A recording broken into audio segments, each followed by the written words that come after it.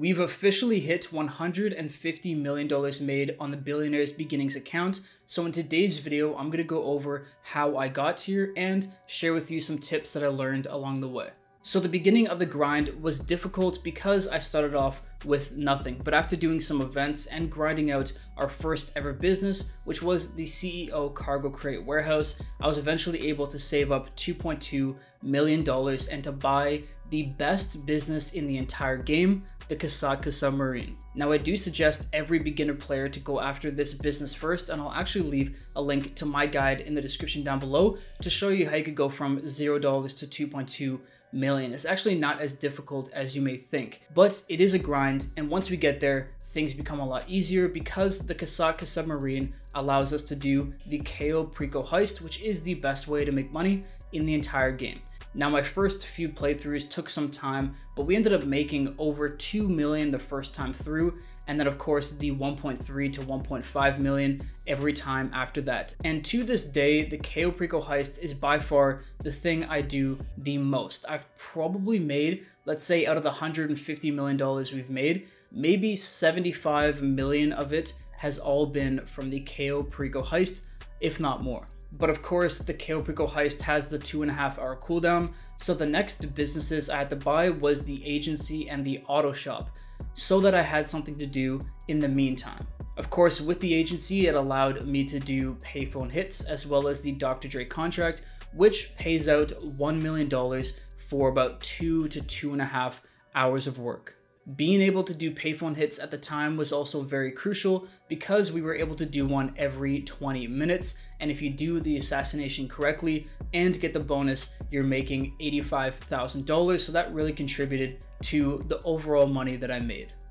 Now, I'm sure other people feel the same way, but to be completely honest, the Dr. Dre contract, while it does pay out a lot, can get pretty tiring if you do it over and over and over. So realistically, I've only really done it a lot when it's double money, because at that point you're making great money with the contract. But aside from then, I mix it in here and there, but not too much. So the agency has tons of great ways to make money, but the next business that we bought was the auto shop. And that's strictly because of the auto shop contracts. They're essentially 8 mini heists with varying payouts. They have 2 setup missions and 1 finale. They don't take long, anywhere between honestly 15-20 to 30 minutes, so they're pretty quick. And when they are triple money, which has happened multiple times so far this year, they pay out insane amounts. More specifically, the Union Depository contract.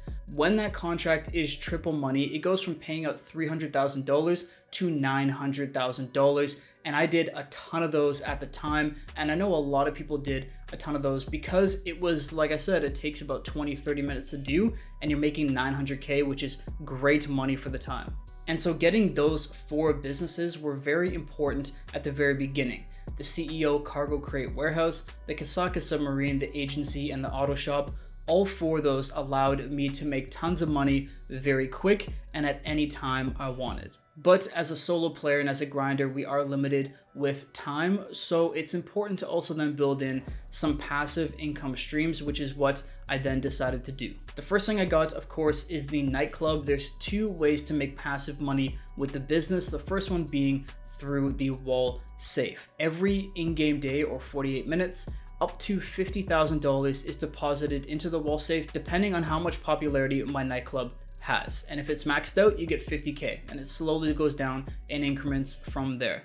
The other way to make money is through the nightclub warehouse, where you can assign multiple technicians to source different types of product. And then with time, you can then sell on that product for a profit. Now there is 5 in particular that make the most amount of money. They can make up to $50,000 every single hour. But with this part of the nightclub business, there is a catch. In order to assign a technician to these different types of products, we also have to own a corresponding business in the game.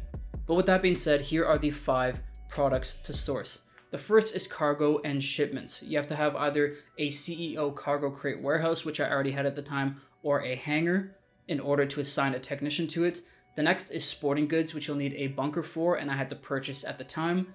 Third is South American imports, which you'll need a Coca-Cola lockup, if you know what I'm talking about, which once again I had to pick up at the time. It's one of the MC businesses.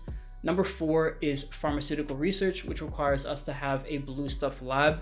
And then finally, cash creation, which requires us to have a counterfeit cash factory, which I also had to buy. So at that time, I not only bought the nightclub, not only bought technicians, I also got multiple businesses, 3 MC businesses, as well as a bunker. And of course, if we want to really maximize everything, you also have to get the equipment upgrade and the staff upgrade. So all in, at that time, I ended up spending about $10 million on that entire investment, but it was 100% worth it because now the nightclub was essentially making $100,000 in passive income every single hour. So that was the first passive business to pick up. It was an expensive one.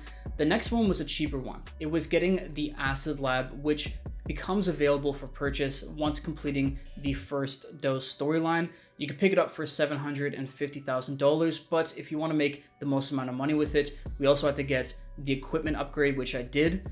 And once that was up and running, I was able to then make about $100,000 every single hour in passive product, which I was then able to sell on for a profit and secure in that money. Now, the purchase of the acid lab marked an important point in the journey because it meant that we had pretty much all the businesses I needed to be successful.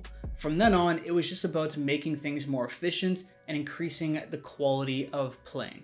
So some other things that I picked up along the way were things like the master control terminal that allows me to access almost all of my businesses from one central location.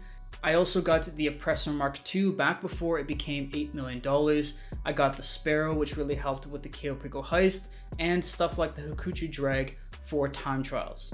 All of these different purchases made a huge difference because they made the process of making money a lot faster and easier, as well as just it allowed me to enjoy the game more. And ever since then, all I've had to do to make money is just capitalize on the best opportunities at the time. Each and every week on Thursday, there is a new event week, and usually it brings about bonus money for different businesses or ways to make money in the game. For example, at the time of recording this, it is currently double money on the hangar business, and now you could make millions and millions of dollars fairly quickly with the business. And capitalizing on something like that is so important, and it's something that really helped me along the way because I've done it in multiple instances. Depending on the kind of event week it is, we could be making so much money in a fairly short period of time. So that there in a nutshell was how I made my money along the way, essentially how I got to this $150 million mark. But what's important to understand is the order that I purchased the businesses in and the way that I use them is the most efficient way to go about it if you are a solo player. So that's a tip for you guys if you guys are starting off your journey now. But also it's important to remember that at the end of the day, it's a game, we're supposed to have fun, and that's one of the main reasons why I got the auto shop so early. It wasn't necessarily to make tons of money, even though it did end up doing that for me, but it was more about having access to 8 different mini heists that were tons of fun to play. But at the end of the day, the best tip I could give is make sure to set yourself up so that making money is simple in the game and it's easy and you don't have to work very hard to do it, but really enjoy yourself because it is a game at the end of the day. So with that being said, the final thing I want to say is thank you everyone for the amazing support on the channel. I really do appreciate it. It means more to me than you'll ever know. As for the Billionaire's Beginning series, going forward, I'm pretty much going to keep it the same way it's been for the past month or so. If new content comes out that's interesting and fun to do, I will make sure to cover it. But for the most part, I've tried to use this series as a way to inform people on how you could progress through the game and make things easier for yourself. Of course, I will do these types of milestone updates as we go, except I'm probably only going to do them every 100 million or few hundred million. I'm going to keep grinding, keep sharing knowledge that I pick up along the way. If you have any questions, leave them in the comment section down below. Thank you all for watching. I'll see you in the next one. Peace.